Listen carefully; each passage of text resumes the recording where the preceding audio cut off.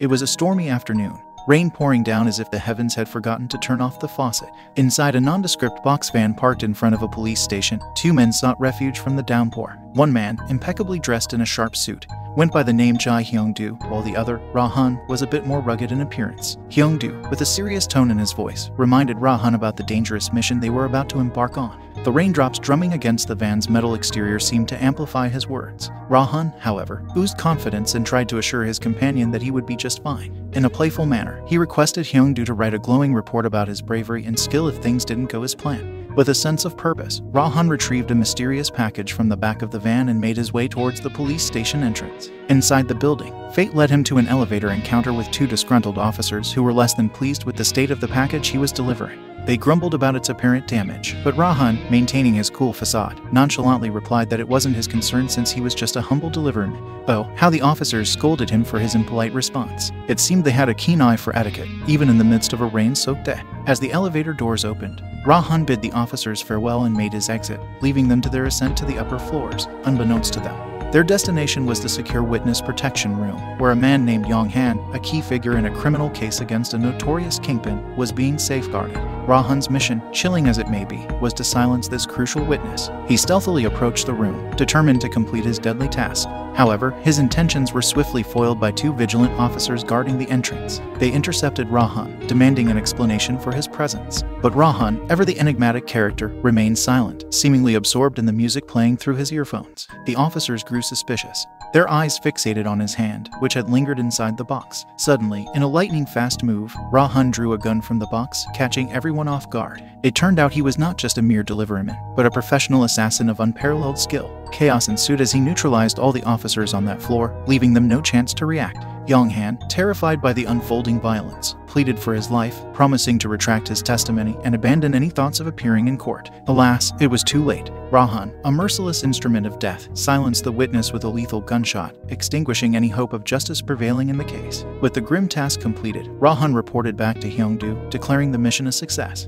But little did he know that betrayal lurked in the shadows. As Ra-hun prepared to make his escape from the police station, an unexpected assailant attacked him, catching him off guard. Lo and behold, it was none other than Hyung-do, his trusted colleague. In a twist of fate, Hyung-do subdued Ra-hun's body, placing it in the back of the van, and swiftly departed the scene, leaving behind a trail of unanswered questions. The van navigated through the rain-soaked streets until it arrived at a desolate, dimly lit alleyway. Hyung-do brought the vehicle to a halt, and as if following a carefully orchestrated plan, a couple of men approached, deftly disguising the van with stickers to conceal its true nature. This was their artistry in motion, their expertise evident in every move. Hyung-do, his appearance that of an ordinary office worker, stepped into a seemingly mundane office building, known as the NCM agency, specializing in the metals sector. Inside, the office buzzed with activity as each employee diligently attended to their respective tasks. Hyung-do, with a sense of purpose, made his way to a stockroom hidden in the depths of the building. There, he discreetly activated a lever, revealing a secret path leading to a concealed basement. In the dimly lit underground space, he encountered a woman named Mrs. Wang, known for her meticulous attention to detail. Ra-hun's gun, still harboring traces of its violent purpose, exchanged hands as Hyung-do handed it to her. Mrs. Wang swiftly got to work, wiping away any fingerprints and emptying the magazine, erasing any trace of its past deeds. Suddenly, from the shadows, a man emerged. He was Kwon Jong-tae, the manager of the NCM agency. Though the exterior of the company seemed ordinary, its inner workings were anything but. It had become a clandestine haven for assassins, catering to the highest bidder. Jong-tae, curious about Hyung-do's tardiness, confronted him, reminding him that even as a seasoned senior within the organization, such lapses in punctuality were unacceptable. Hyung-do humbly apologized, knowing he had broken the code of conduct. Their conversation took a darker turn as Jong-tae inquired about Ra-hun's fate. Hyung-do's response was chillingly matter-of-fact, announcing that he had put an end to Ra-hun's life. In the world of assassins, loyalty and trust were fleeting commodities, and Hyung-do had become the executor of his comrade's demise, leaving the presence of Jong-tae behind. Hyung-do sought solace in the company of Ban Jae-hun, his former senior in the agency. Jae-hun, having once molded Hyung-do into the skilled assassin he had become, held a special place in his heart. Hyung-do owed his mentor a debt of gratitude for all he had done. But Jae-hun, a wizened figure, cautioned Hyung-do to tread carefully, for the agency held more power than they could ever hope to challenge. With a touch of melancholy, Jae-hun promised Hyung-do that his cherished car would be bequeathed to him upon his passing, knowing well Hyung-do's infatuation with the sleek vehicle. Meanwhile, a diligent detective named Jo Myung-deok had caught wind of the CCTV footage capturing the chaotic events at the police station. Armed with his sharpened instincts and honed investigative skills, he delved into the depths of the case, determined to unravel the tangled web of intrigue that surrounded Ra-hun and Hyung-do. In search of answers, Hyung-do ventured to a location where he believed he could find Ra-hun's address. To his surprise, a group of teenagers, including a young woman bearing a striking resemblance to Ra-hun, intercepted his path. Among them was Ra Bo-seul, unmistakably Ra-hun's sister. Curiosity piqued, Hyung-do inquired about their mother's whereabouts, only to be met with an unexpected barrage of aggression. The teenagers foolishly underestimated Hyung-do's prowess. Their futile attempts at combat swiftly subdued. Their scuffle ended as abruptly as it began, with Hyung-do emerging victorious, leaving the young rebels nursing their wounded pride. Ra Bo-seul retreated into her house, re-emerging with her mother, Yoo My-yeon. Hyung-do, mindful of his purpose, introduced himself as Ra-hun's colleague, seeking solace in delivering a bag brimming with Ra-hun's hard-earned saving. With a touch of bittersweetness, he informed Yoo My-yeon that Ra-hun had been called away on a job that required him to venture out of the city. As the story unfolded, Hyung-do found himself drawn into the complex dynamics of the lives around him. Invited to dinner at My-yeon's house, he witnessed the strained relationship between her and her daughter, Bo-seul. Bo-seul didn't hold back, expressing her disdain for her mother's singing career, labeling it as cheap and her songs as crappy. In a playful twist, she even played one of her mother's songs, intending to highlight its alleged mediocrity. However, Hyung-do, with a knowing smile, recognized the tune from his own childhood days. Those very songs had accompanied him during his struggles on the streets. The power of music to connect unexpected dots. In the midst of this domestic drama, Hyung-do received an unexpected summons from the agency's chairman, Jeon. Recognizing Hyung-do's seniority, Jeon sought his assistance in a delicate matter concerning his own son's employment. Expectations were high for Hyung-do, as he was tasked with the secret mission of monitoring one of their employees, Jin Ki-guk. Jeon revealed that Ki-guk had tragically lost his young son in an accident, and ever since, he had been adrift, lost in his own thoughts. Hyung-do's memory flickered as he recalled Ki-guk sharing a photo of his beloved child in the past. Taking up the mantle, Hyung-do began tailing Ki-guk, but the seasoned assassin sensed his presence. Confronting Hyung-do, Ki-guk brandished a threat, showing he still had his killer instincts intact. Hyung-do, always quick on his feet, suggested Ki-guk may be taking things a step too far, but the grief-stricken man remained resolute. He expressed his desire to resign from the agency, no longer willing to be a part of its dark machinations. Hyung-do dutifully reported the encounter to Jong-tae, only to face another round of scolding. The weight of negligence pressed upon him, but little did he know that Ra-hun, thought to be dead, had miraculously survived and was recovering in a hospital.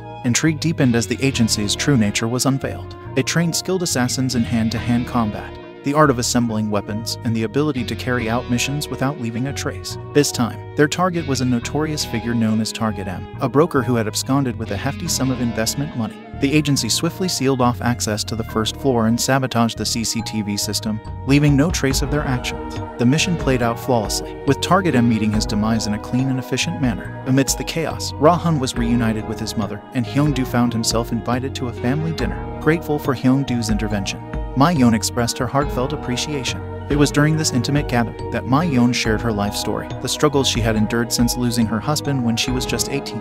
Hyung-do couldn't help but admire her resilience in raising 2 children single-handedly, offering his sincere praise for her unwavering strength. In a twist of fate, Hyung-do received a message revealing that Ki-guk's resignation had been approved by the agency. A chilling realization struck him. The agency had decided to eliminate Ki-guk once and for all. Concerned, he reached out to Jong-tae, seeking confirmation, only to be met with another round of scolding. The agency's callous disregard for Ki-guk's life was evident.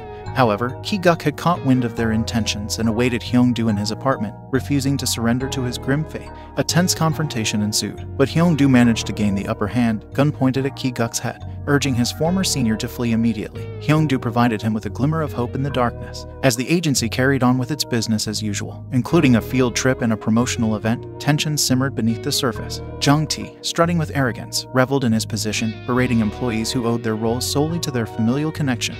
Chairman Jeon, however, stood as a beacon of pride, publicly congratulating Hyung-do on his managerial promotion, putting him in the spotlight. Meanwhile, Hyung-do's relationship with My-yeon blossomed, and they found themselves at a quaint cafe owned by one of her friends. In a surprising turn of events, her friend mentioned the cafe was up for sale, tempting My-yeon with an opportunity to become its owner. However, she brushed it off, acknowledging her financial limitations. Her friend couldn't help but express her surprise at seeing My-yeon in a blossoming romance, unaware of the serendipitous connection between Hyung-do and My-yeon's music.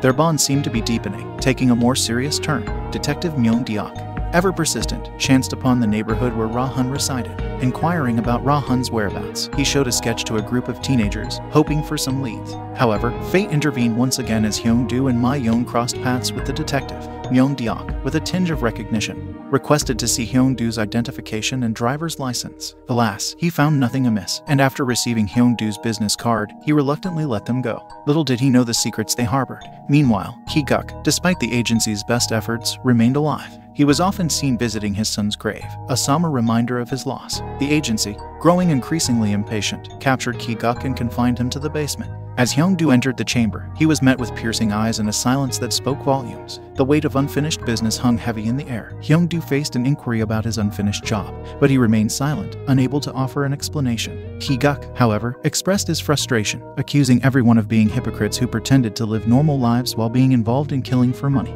He specifically criticized Jong-tae for his lack of field experience. Ki-guk's words resonated with Hyung-doo, who felt powerless to change the situation. Later, Myung-deok and his colleagues visited the NCM agency hoping to uncover its true nature, but to their disappointment, it appeared to be an ordinary office. Chairman Jeon and Jong-tae were displeased with Hyung-doo's performance as he failed to complete his assignment, especially after CCTV footage revealed 2 police officers visiting the office. Jong-tae was instructed to handle the situation with the officers, and Hyung-doo was reprimanded for giving them his business card, fearing Jong-tae's authority. Hyung-doo endured the beating without fighting back. He questioned why he, a skilled and dangerous assassin, was subjected to such mistreatment, recalling Ki-guk's words about the moral ambiguity of their action. Hyung-doo awaited Ma-yeon after work and took the opportunity to confess his feelings to her. The following day, Ma-yeon presented Hyung-doo with a self-made briefcase, and he offered his savings to help her buy her friend's cafe, expressing a desire to become her investor. However, a problem arose when one of the workers reported that Ra-hun, the target of Hyung-doo's mission, was still alive, indicating Hyung-doo's failure once again.